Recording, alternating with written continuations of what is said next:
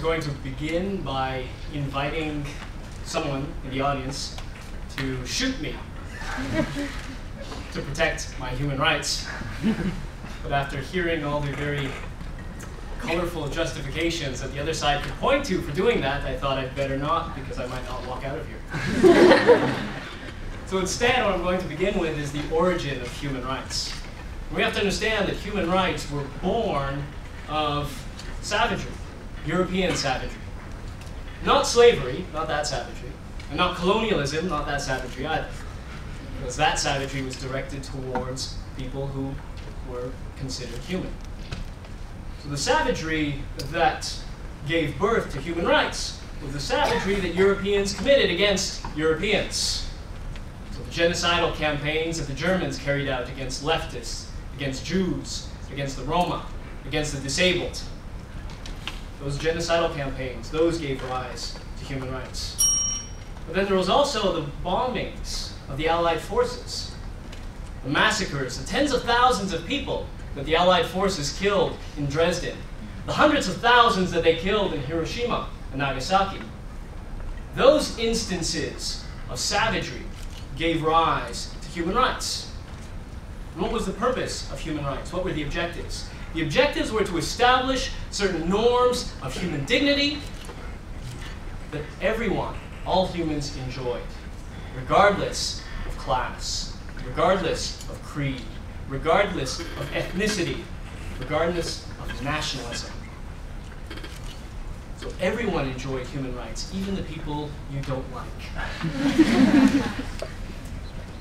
The objective with human rights was to constrain arbitrary state power, because we witnessed what arbitrary state power can cause, the suffering that is willing to rot on people.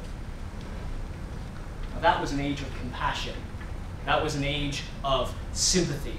That was an age of human solidarity. Now, today we live in a different age. Today's objective with human rights is to pursue, is to promote universal truths. And we promote these universal truths by unleashing the arbitrary power of the state, by sanctioning, even celebrating massacres and bombings. If you don't like a government, bomb them. If you don't like a leader, assassinate them. If you don't happen to assassinate them during the war, well then, you put together an ad hoc tribunal. And if the individual happens to die while in custody, oops. If you don't like an individual, well, you ship them to another country and torture them. All in the name of human rights. So the age of compassion has shifted and has given way to the age of the warrior. Now, human rights champions are wearing military fatigues, carrying rifles, guns, rocket launchers. They're manning tanks and fighter jets, and leaving in their wake a pool of blood in the name of human rights, in the name of universal truths. But which universal truths are we permitted to kill people to enforce? Whose universal truths? Who can do the killing? Chinese universal truths? China makes up a quarter of the world's population. What about Muslims? Also a quarter of the world's population. Catholics? 1.4 billion? What if China and India were to get together? Can they put forward universal truths? Half the world's population. Or maybe universal truths emanate from the Security Council, 15 members. Or perhaps, as was suggested by the other side, by NATO, 28 member states. Or maybe the General Assembly, 191 states, and depending on how things progress in the coming weeks, possibly 192. That's nice. I was kind of hoping someone would say that.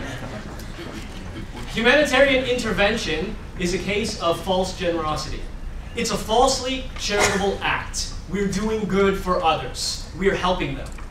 Now, how exactly anyone could think that bombing another country is actually helping these people is beyond me, but that is the claim. It's a complete disregard for sovereign equality, a complete disregard for international law, and a complete disregard for human rights as was originally envisioned. More importantly to me, what I find is that it shows a stunning contempt for the political and economic imbalances that permeate the world. Does a European country ever have to worry, or will it ever be fortunate enough to benefit from humanitarian intervention? No. But African countries do have to think about it, as do Latin American countries, as do Pacific Islands. How many European states would support a democratic United Nations, where decisions are actually made by the whole of this elusive international community? I've had the privilege of learning from students in Sweden, in Canada, in the US, and here in New Zealand. And the vast majority of students in these countries are not in favor of a democratic United Nations. Why? Why do Europeans oppose the idea of a democratic United Nations, European states? Why do many students in New Zealand oppose the idea of a democratic United States? If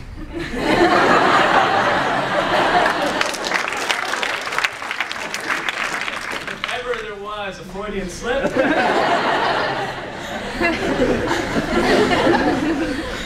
why they are unsupportive? Well, the answer is easy.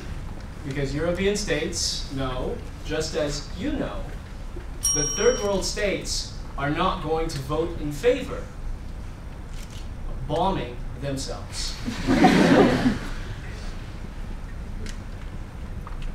So if you support human rights, if you truly support human rights, then you would scoff at humanitarian intervention.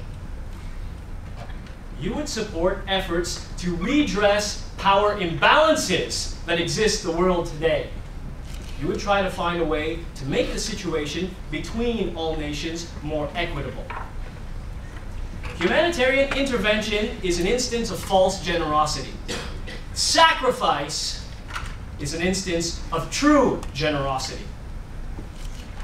Now, where you stand on human rights, or a good way of knowing where you stand on human rights, is by asking yourselves, are you, as members of a first world state, members who enjoy all the privileges of being citizens of a first world state, prepared to sacrifice some of the political power that first world states acquired through a rather bloody and savage history?